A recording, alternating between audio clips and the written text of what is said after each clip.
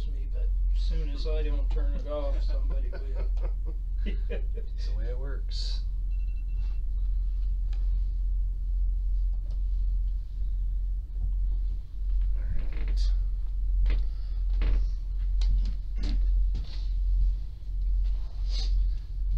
Good morning and welcome to Coffee Pot Bible Fellowship in Cheyenne, Wyoming. And we're going to start with one song and then we'll do prayer requests. So we got Jerry and Owen. Thank you.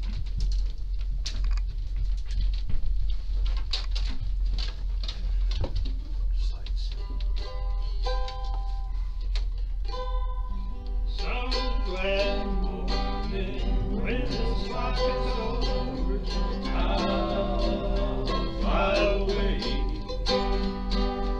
to a home on God's celestial shore. I'll fly away.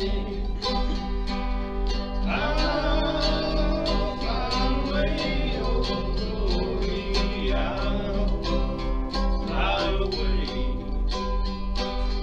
When I die, hallelujah, by and by, I'll fly away. When the shadows of this life are gone, I'll fly away. Like a bird from prison bars have flown, I'll fly away. I'll fly away, oh glory, I'll fly away. When I die, hallelujah, by and by, I'll fly away. Oh, how glad and happy when we meet, I'll fly away. No more cold iron shackles on my feet, I'll fly away. I'll fly away, oh glory, I'll fly away. When I die, hallelujah, by and by, I'll fly away. Just a few more weary days and then I'll fly away to a land where joy shall never end. I'll fly away. I'll fly away, oh glory, I'll fly away. When I die, hallelujah, by and by, I'll fly away.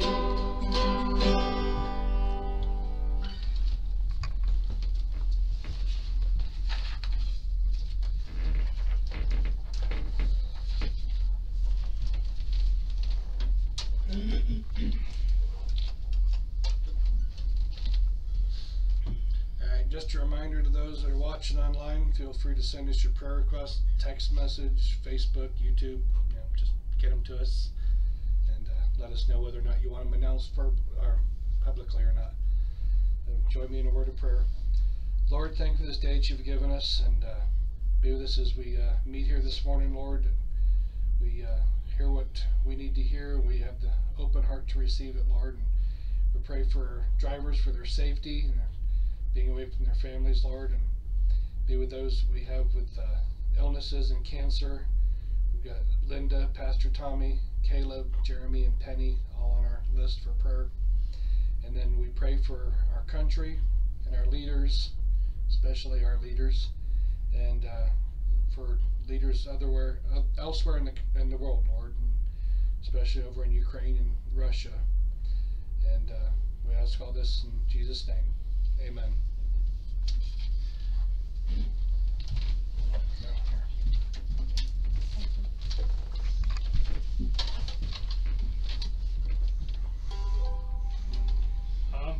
sing on to higher ground.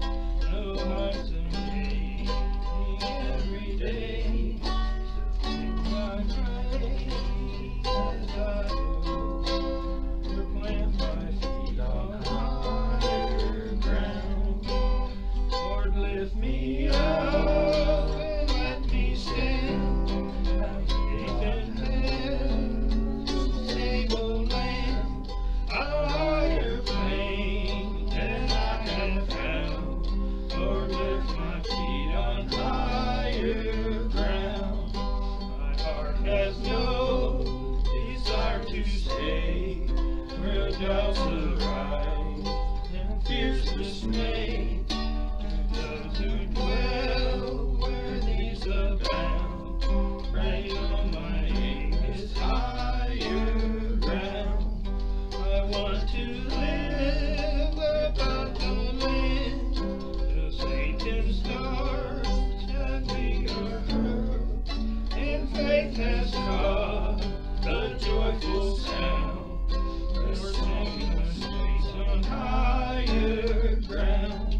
I want to scale the utmost height and catch the gleam of glory bright. But still I pray till heaven found. Lord, lift me up on higher ground.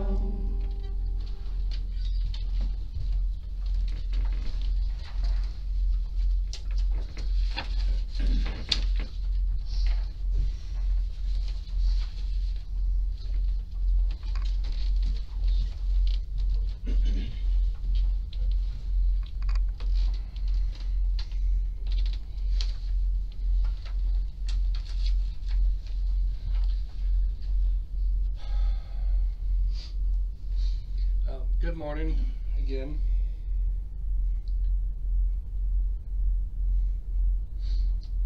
And welcome to Coffee Pot Bible Fellowship again.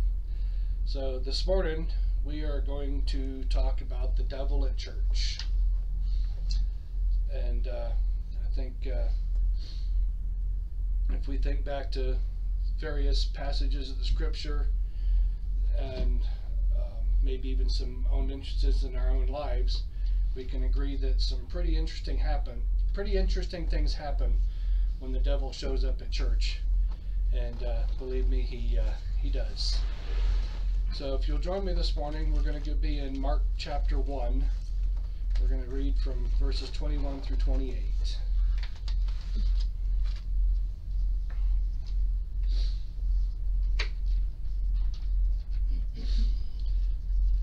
So starting in verse 21, and they went into Capernaum, and straightway on the Sabbath day he entered into the synagogue and taught.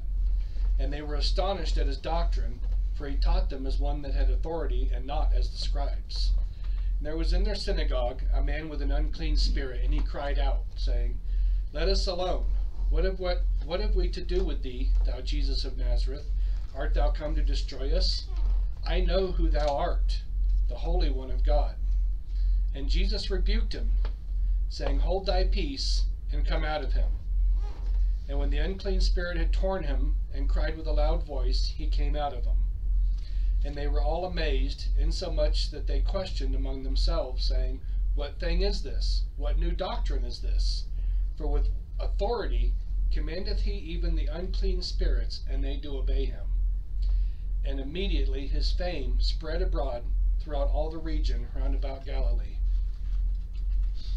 So this story occurs in the normal flow of the life pattern of our Lord Jesus Christ. He'd just given the call to the fishermen to follow me, and now, in what was a very normal pattern for him, he went into the synagogue on the Sabbath to teach.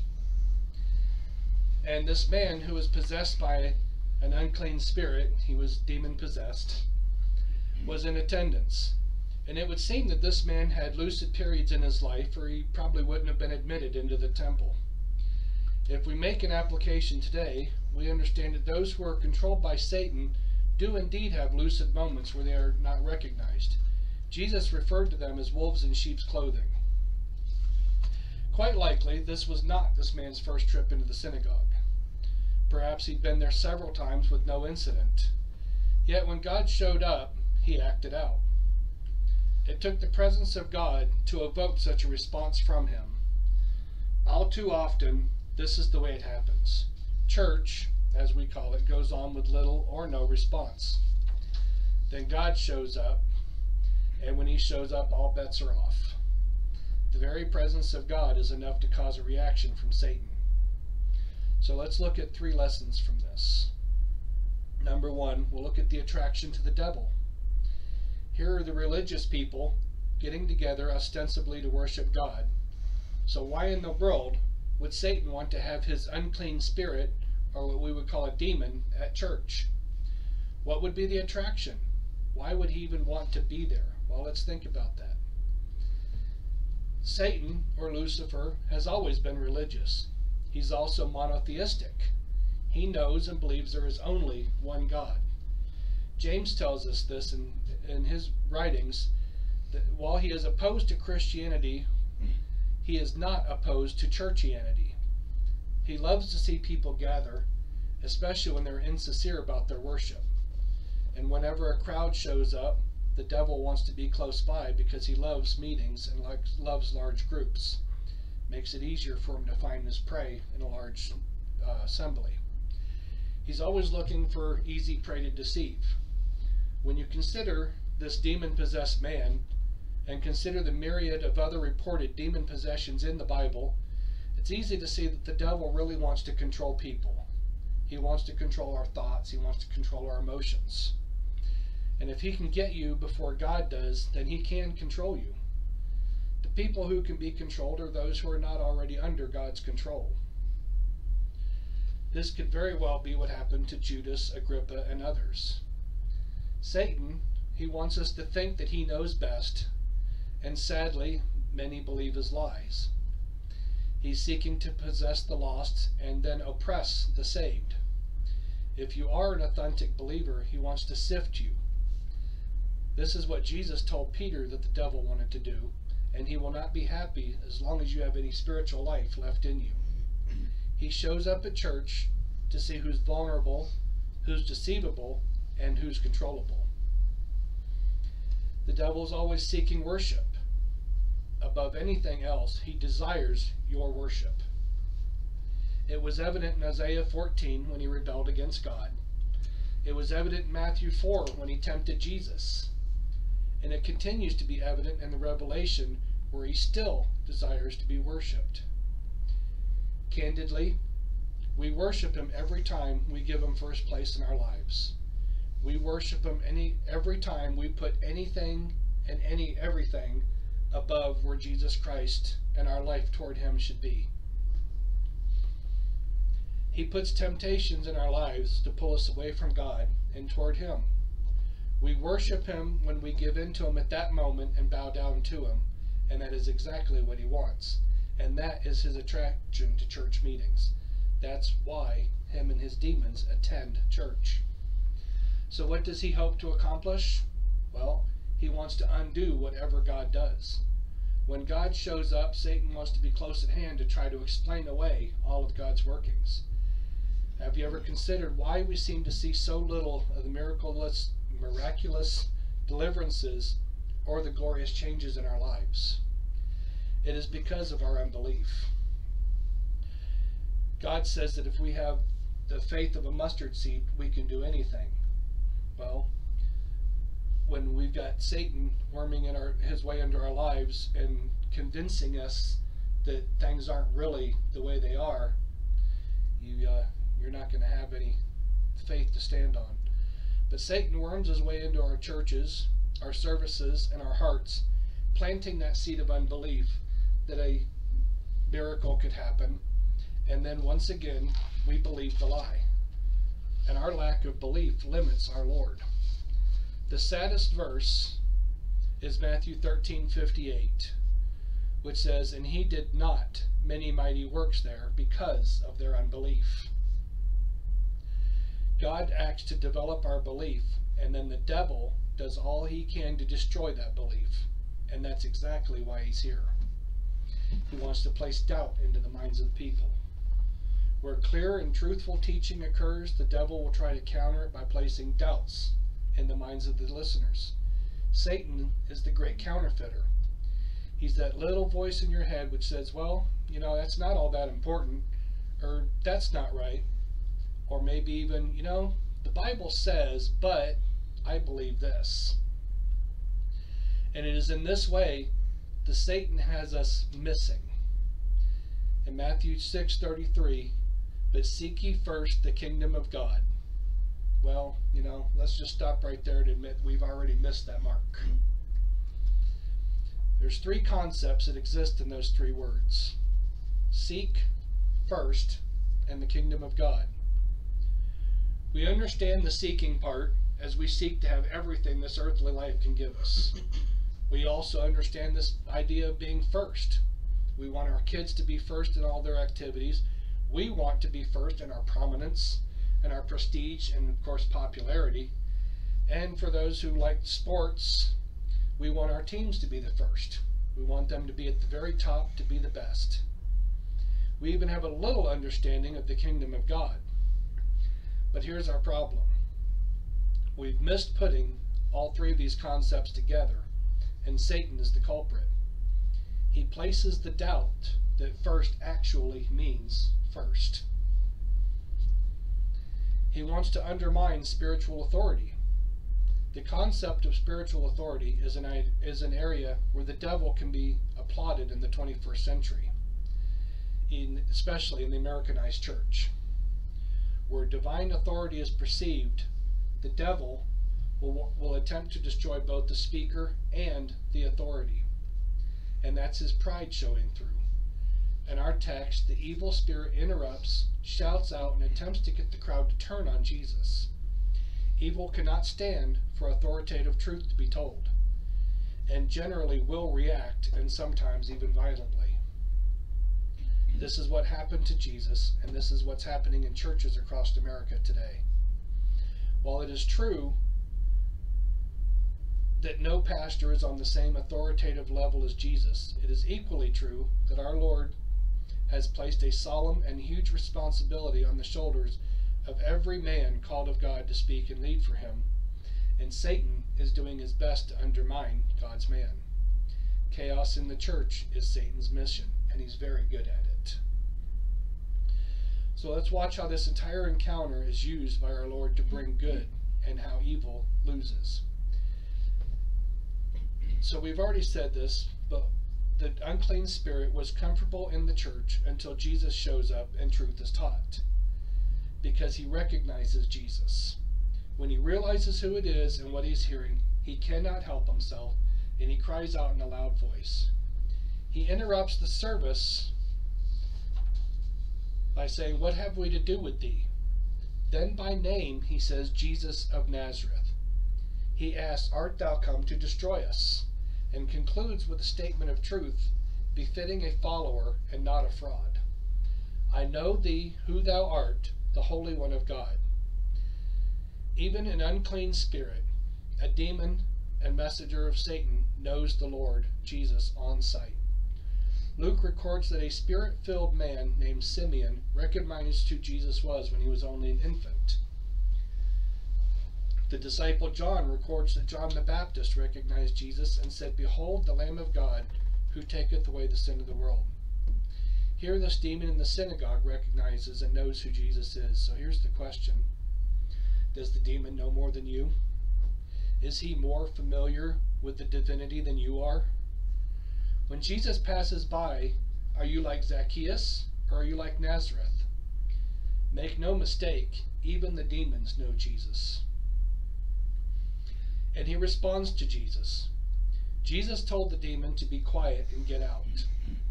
The word for be quiet is actually be muzzled or hold your peace. Or in other words, no more talking. And you know what the demon did? Well, he did what everyone has to do. He obeyed.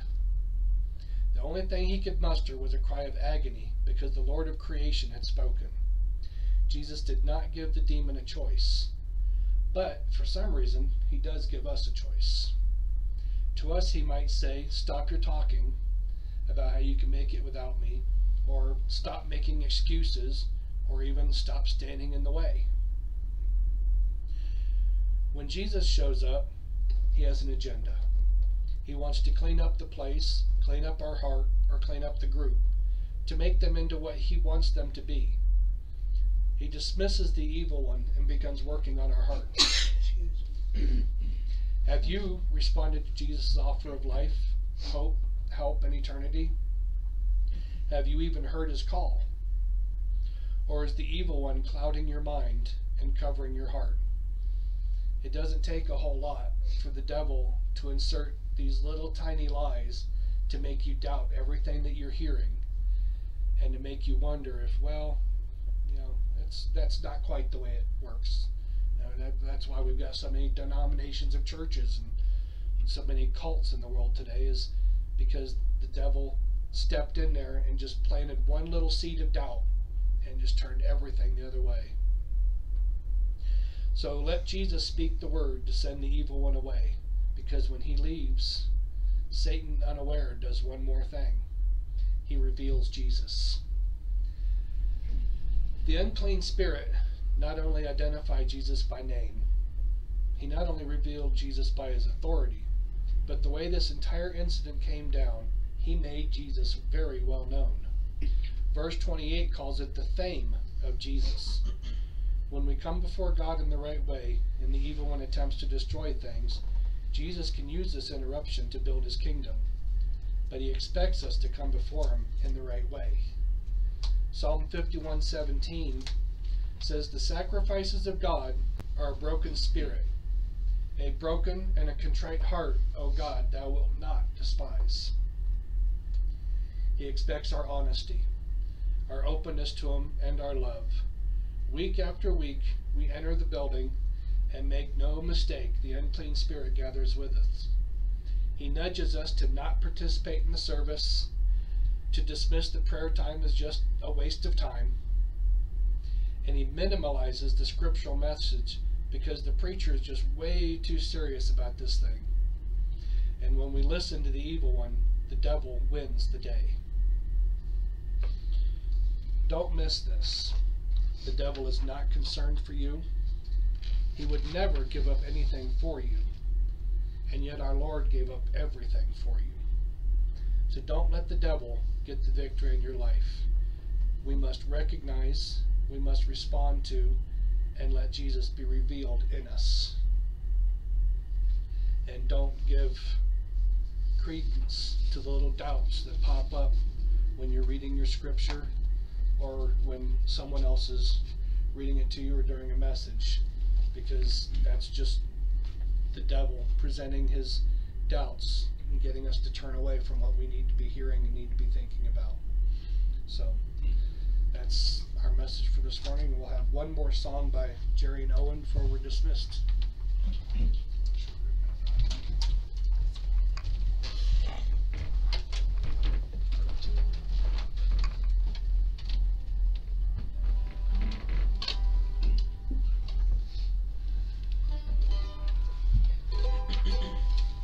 Tis so sweet to trust in Jesus and to take him at his word. Just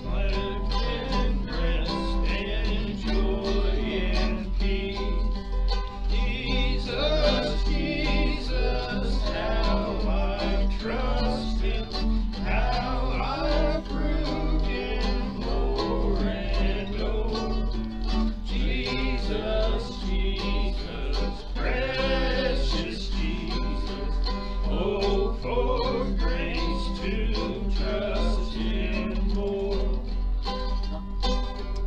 I'm so glad I learned to trust Him, precious Jesus, Savior, friend, and I know that Thou wilt with me to the end. Jesus, Jesus, how I trust Him, how I prove Him more and more. Jesus, Jesus, precious Jesus, oh, for grace to trust Him more.